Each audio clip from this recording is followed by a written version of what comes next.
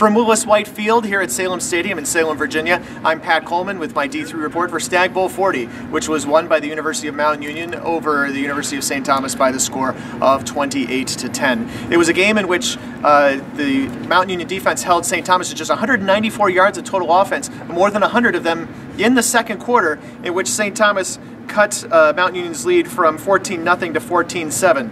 They had a 60-yard drive, which was punctuated by a Dan Ferrazzo 10-yard touchdown run, which he took the snap on a fake field goal, ran for the corner of the end zone, dove for the pylon to cut the lead by a touchdown. St. Thomas had jumped out to a 14-0 lead in the first quarter, including with a 7-play, 82-yard drive that took off just the first 2 minutes and 10 seconds of the game, and Mount Union took an early 7-0 lead on a Jake Simon 1-yard touchdown run up the middle. And then Charles Diesel blocked a punt later in the first quarter and returned it 13 yards into the end zone for a touchdown. Mount Union was up 14-0, and it was looking like we might have a Stagg Bowl blowout. But the St. Thomas defense rallied, and they held Mount Union without a score on offense or on defense until 1:04 of the third quarter. At that point, it was a 14-10 game. St. Thomas had recovered a fumbled punt at inside Mount Union territory. They took it just 6 yards, but Paul Gropner connected on a 38-yard field goal to cut that lead to 14-10. But the score came with 1:04 left. Chris Denton on a 17-yard fade route from Kevin Burke to end an 81-yard drive, a 12-play drive that took 5:17 off the clock. That made it 21-10, and then Mount Union put the nail in the coffin with 4:28 to go in the ballgame. A 87-yard drive in which Mount Union was just relentless. Took up 8 minutes and 38 seconds of the fourth quarter. Left St. Thomas down by 18 with another Simon touchdown run. Down by 18, 28-10 with no opportunity to answer. And St. Thomas falls in the national championship game. Mount Union wins its 11th national title. The Mount Union Purple Raider offense put up 344 yards.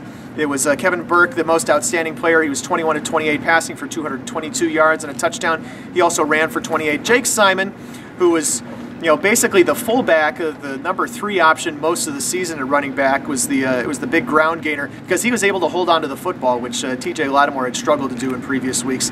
Simon, 21 carries for 87 yards. He had the bookending touchdowns both at the beginning and the end of the game. Matt O'Connell struggled at quarterback, 15-35 for the Tommies for 116 yards. He was sacked 5 times.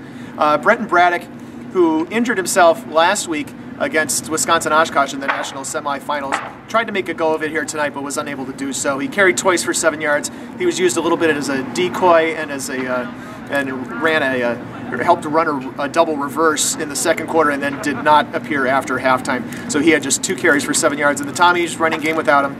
Typical, as you might expect, against Mount Union, 36 carries for 78 yards. And as I mentioned, 194 yards of total offense on 71 plays from scrimmage.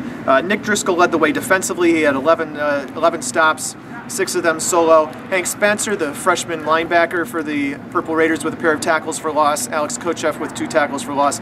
On the other side, Riley Dombeck was really dominant up front for St. Thomas. He had 2.5 tackles for loss and a sack among his 9 total tackles.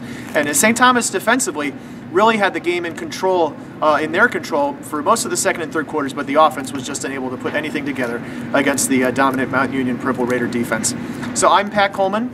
That's my D3 report, and I hope to see it on D3football.com, and I hope to see yours on D3football.com in 2013.